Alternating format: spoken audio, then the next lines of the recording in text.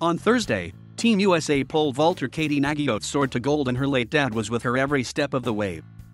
The Ohio native writes dad on the instep of her spikes and taps them prior to competition to honor her father, Mark, who died of a heart attack when she was just 16. "I was tapping it a lot today, like, help me get this together," Nageotte told NBC Sports Lewis Johnson after her gold medal performance. "I love my family so much. They're so supportive. My dad would be really happy." Earlier this summer, Nageotte qualified for the Tokyo Olympics at the USA track and field trials held in Eugene, Oregon.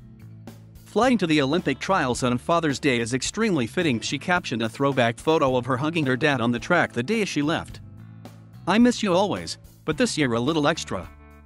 Hoping to make you proud this week."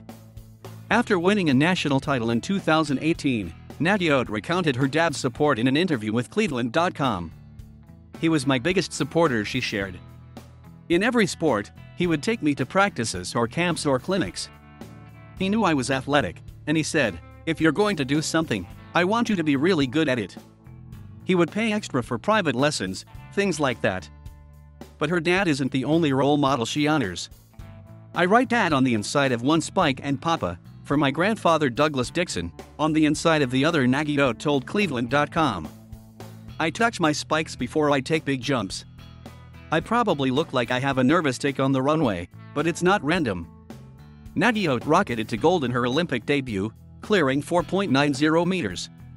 "It's an indescribable feeling," Nageotte told NBC Sports after seeing her family back in Ohio celebrating her win in Tokyo. "I'm so grateful I can also do this for them, because I know they wanted this for me."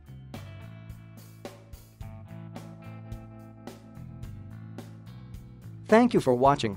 Please subscribe